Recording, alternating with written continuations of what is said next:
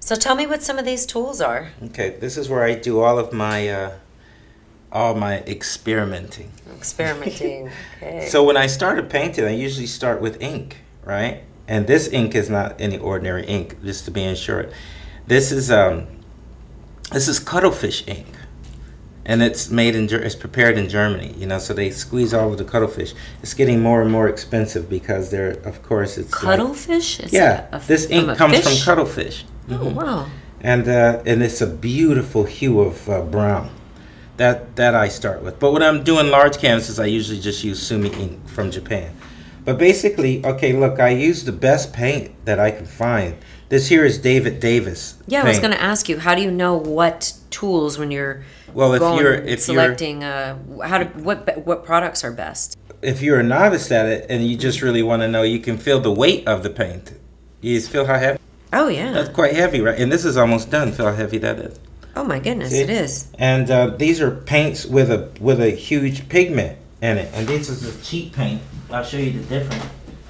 Look, this is a cheap paint. So it weighs. Look, I can't show you the cover because I want to embarrass. You're people. Right. You're right. But you feel the difference. And then some of the time what is this? Some of the time I grind my own paints. This is pure pigment. This is a beautiful color. My superhero will be this color. This is Egyptian blue. Oh, look at that. It's pure pigment. Colors. And you get yourself a nice piece of glass, and then you use this muller, you know. Like almost like when you're grinding mole. Yeah, exactly. It's like a half an hour, and I mix the linseed oil with it, with this, and those circular motions, and then you get this paste like this, right? But basically, you know, I use the best paints I could find.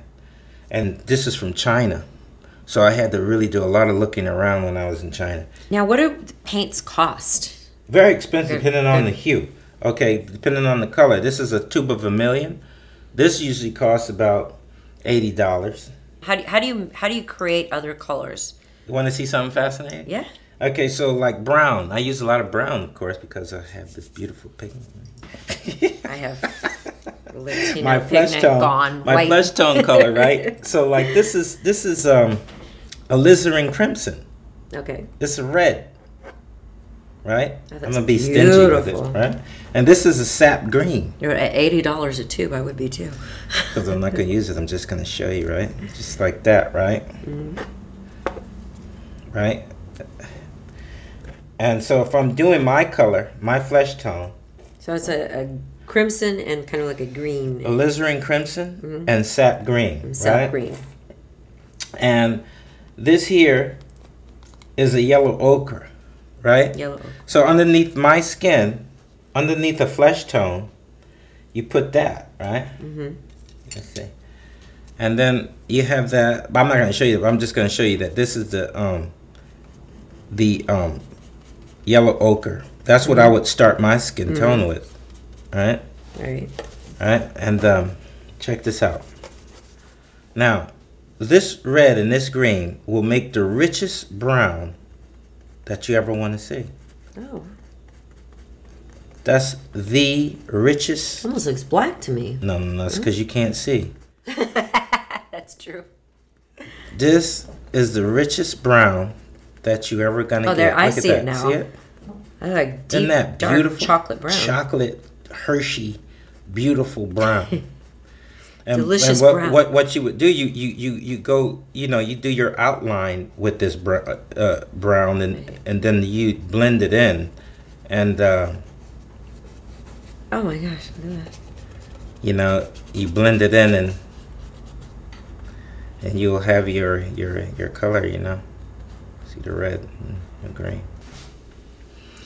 Okay, so that's how you get your brown, your richest brown. I love it. Now, if I wanted to get a lighter brown, or don't mix white with it or something. If you're thinking that, no. What would I mix with it? Or a whiter brown. Well, a lighter brown.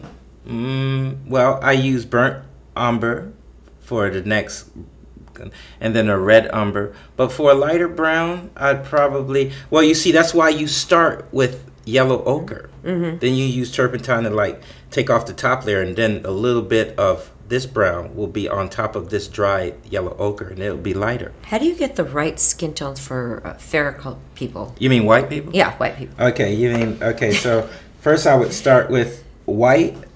I would start with the titanium white. Okay. And the ivory black, and I would mix a nice fine gray. And I would paint the entire body gray with different light areas, dark areas.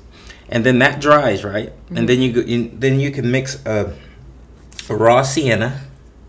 You can mix a raw sienna. That's a beautiful color. With a little bit of this. Oh, here it is. This here that I'm running out, and this is another expensive tube. This is a cadmium red. Cadmium red. Cadmium red, right? Beautiful. Now watch this. That almost looks like coral lipstick. Watch this. Okay, so look. Don't mix a lot because it's too hot. But right, look. Okay, now watch this. If you mix this like that, let's show you a little more. I won't be stingy with this one. All right, so be careful not to get so hot with it. And then that's, look at this. That you're Latin, but yeah, you know. No, it matches. So, I wish I was that color. Watch this. Watch this. And then you have, hang on. That's like the spray tan color. To disappear to my. See, that I'm most comfortable like this. Okay, this is a titanium white, right? Now watch this. And then you have gray underneath. Right. Then you mix a little white. Look at that. Oh my. You see that? And then you can get lighter and lighter. Almost like a beige. Yeah, you get the beige, the different levels of beige tones. And then here, look how close that. Well, oops, you don't want to do that. Well, I get that off later. Don't worry. Okay. You don't want that on the diamonds, sweetheart. Okay, so watch this. Look, so you have that dark. Wow. You see that? That is neat. And then a little bit more, if it's hotter red. Watch this. More like the Indian tone, skin tone. It's hard to see on the wood, but you see that flesh tone? Yeah. And what I like to do, I like to put, you know, yellow ochre with a little white. And then I will have the lightest skin tone. So the really fair white. Wow. What are some of the basic colors? If I wanted to put an artist kit together, what are some of the basic colors that I could get, especially at $80 a tube? What would be ideal to start with? Well, what you would want to do is in the rainbow. You just have to wait until it rains, and you look up in the sky, and there is the rainbow right there. Your and rainbow color wheel. You have yellow, you have red, you have blue, and you have green. You have this here. Yeah, you have those colors, so and then a lot of those colors, they mix the so cool. A lot of those colors you mix with each other, and they make all the other colors. So you could get a little mini kit like this. You can, sure, why not? You make that guy very happy. And what's this here? Is a little. That is what I put my water in. Oh, that's so cool. That's what. See the skin now? Yeah. Look at that. Oh, I love it. Yeah, that's how it works. It. Beautiful. Painting is magic. It's wonderful. It is magic.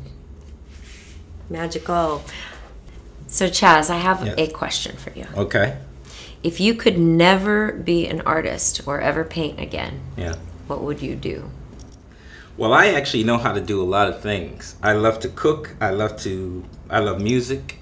But I want to live the rest of my life to become the greatest artist that I can be. So I really have to put those things aside and really, really hone my life as a painter. Okay, but we're taking your painting away. Okay, so what would I be? What would you be? Oh boy, I'd be one confused soul, that's for sure. But I think because I love eating, I'd probably be a chef. I'd be a damn good chef, you know, because I love to eat. And I love to see people eat, and I love to cook. Yeah, the cooking is like painting. Most painters can cook.